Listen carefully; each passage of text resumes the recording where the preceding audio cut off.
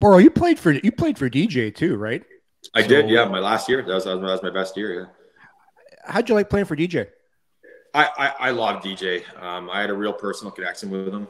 Actually, the two very first people who texted me when I got this injury, this career ender, number one text was DJ.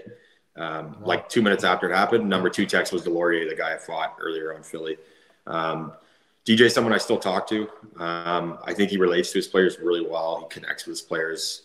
Big commanding personality, commands a room well. You know, you're never in question of who's in command of the room when he's around. I really enjoyed playing for him. That was a regret of mine not being able to play for him more.